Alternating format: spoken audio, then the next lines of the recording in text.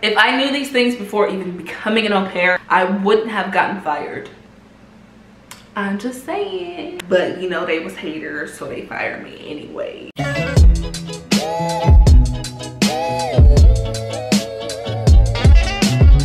Hey y'all, it's your girl Tatiana. I don't know why I said my name like that. Welcome back to APOP, and I hope you've all been well. I hope you've all been sane. Honestly, a crazy time for the world and an even crazier time for au pairs.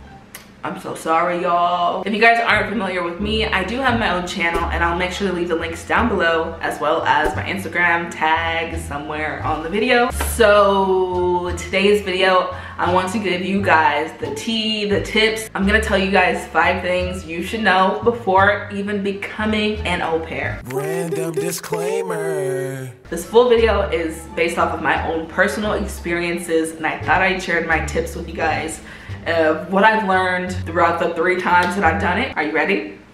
I'm ready. Are you ready? I'm ready. Okay, let's do it. So number 1, this is the thing that I didn't do the first 2 times and that ended up in the middle of nowhere. Do your research on where you're staying. Make your own calculations. Don't take the family's word for where you're staying, because sometimes families exaggerate. Sometimes they have different perspectives than we do. So they may say something like, "You're only 20 minutes away from the city center." And from their perspective, it's maybe 20 minutes by car from the center because they have a car, but as an au pair, you're on the bus, so it might take like 40 minutes. I know it kind of sounds like common sense, but I didn't do it. I ended up in Boulogne the first time in Paris, thinking it was gonna be Paris. It's not. I mean, it's really close, but it's not. It's not central Paris. And the second time, I ended up in the countryside of Spain, thinking it's gonna be close to Barcelona. I mean, don't get me wrong. It's beautiful regardless. I didn't do my research, so I didn't really, know that the buses only came every like 2 hours, I'm just saying, save yourself the hassle and do your research. Number 2, Listen, Linda. talk to the previous au pair. If they have multiple, talk to all of them. I'm not being dramatic. I am not. From personal experience, because maybe the family had one favorite au pair that they liked and they got along with really well, but then the other au pairs disliked them. So if the family only connects you with that one au pair they liked, of course it's gonna sound good. Of course it's gonna sound real good to the ears until you get there and realize you don't like them. Do I need to spill all the tea or just some of it? Can I spill just a little droplet of the tea? Just a little? Every au pair is gonna have their own experience, their own insights about the family, their own anything. It's like, think about it as applying for a job. And if a job asks for references, you're only gonna give them the best references. If you have one bad reference, you're not gonna refer that reference to the job that you really want, are you? Families do the same. So talk to all the previous au pairs, and you might find out something about the family that you wouldn't have. Okay, number 3, Skype video chat with all of the kids. I didn't do this the first time I was an au pair, and I ended up with 3 crazy kids that I never really got along with. I kind of just rushed into everything, and I didn't get on a Skype call with the parents and the kids. I only talked to the parents.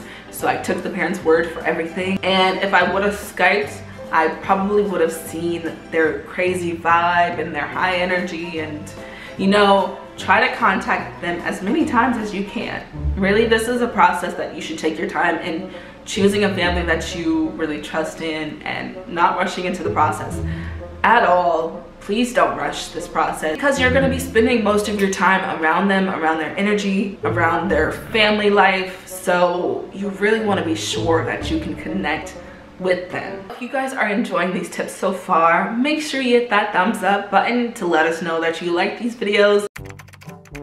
Number 4 is what makes all the difference in your au pair experience, is to talk to other au pairs. Get advice from other au pairs, reach out. You're not alone in this. There's been hundreds of other people who are doing it with you at the same time, and also who have done it before you.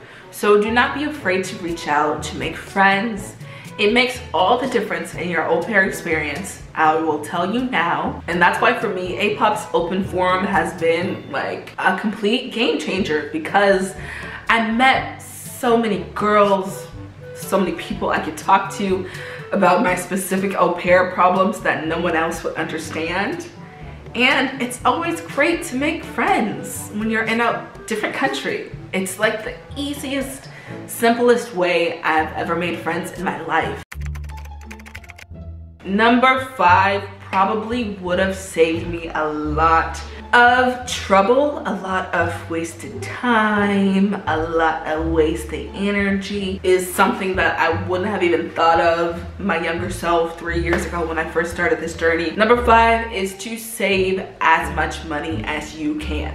The first time I decided to become an au pair, I used all of my money to buy the tickets and everything, so I essentially went to Paris broke. Oh no, she didn't!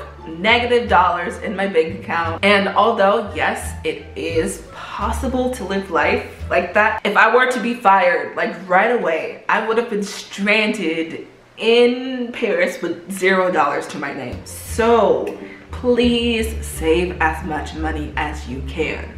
Work a summer job, work for a full year before you plan on coming, save your money. If you're in the position to do it, please do it. Be patient and have money backed up for yourself. Because since being an au pair is such a competitive industry, there are a lot more au pairs than there are families. You really need to protect yourself and have a safety net if something goes wrong, because it doesn't work out all peas and carrots for everyone. Also, a little connection to that one is have a backup plan. What can it hurt? A lot of girls do get fired, let's be honest. I got fired unexpectedly. I'm not bitter. I'm not bitter.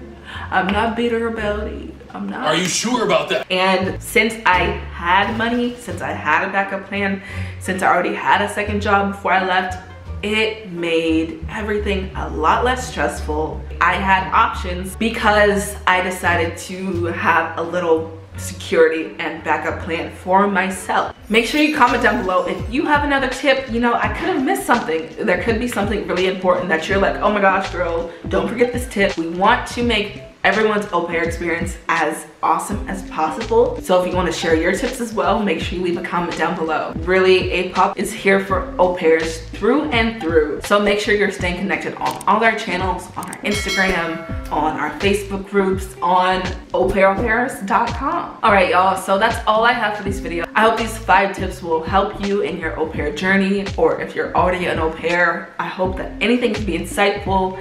You guys are so amazing. Thank you guys for always supporting. And until next time, bye APOP.